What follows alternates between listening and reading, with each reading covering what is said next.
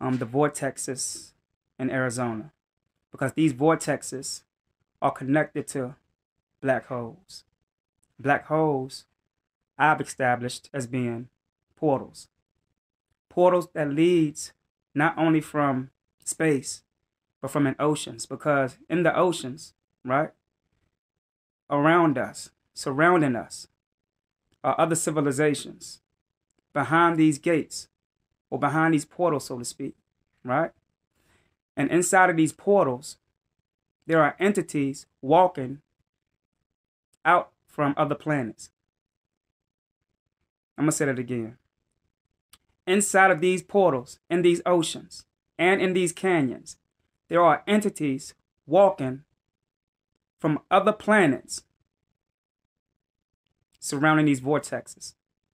Because these vortexes are very magnetic and the energy is very, very high. It's very powerful. It's very intense.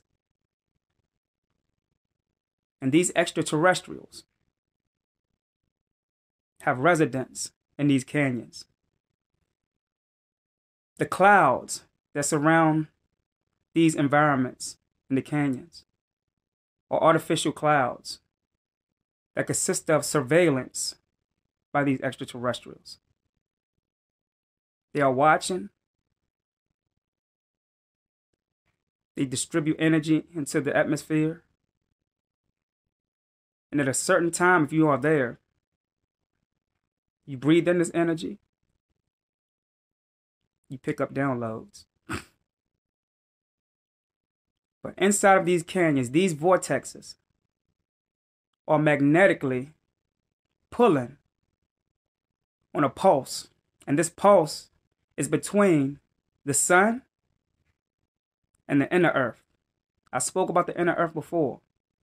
Because inside of the inner earth, right, there is a whole galactic of beings that cannot come on top of the earth.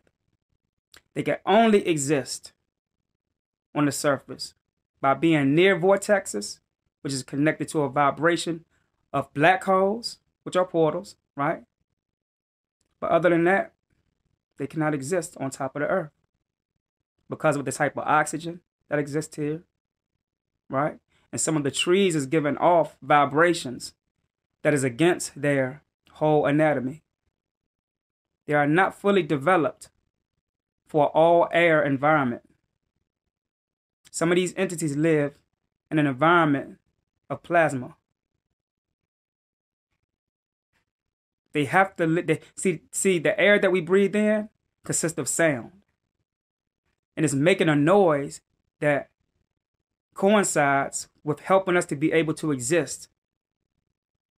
So when it goes to the lungs and a sound hit our heart, the heart beat at a tone which coincides with that sound.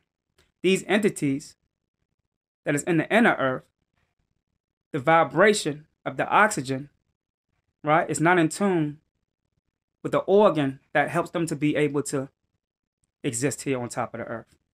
There is also a dimension that is hidden in Arizona, around these canyons,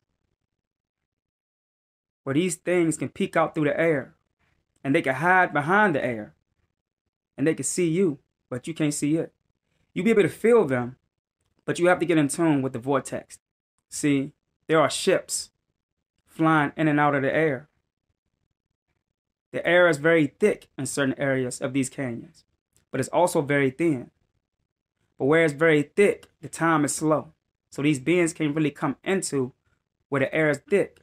But where it's thin, these entities can peek through the air and see you in the air. Right? And they can peek through it. But they can't come through as physical beings. They have to come through in the form of sound. And if you are in tune with the vortex, right, you'll be able to feel these entities around you moving. Speaking in the form of movement. Don't you know that movement is a form of communication?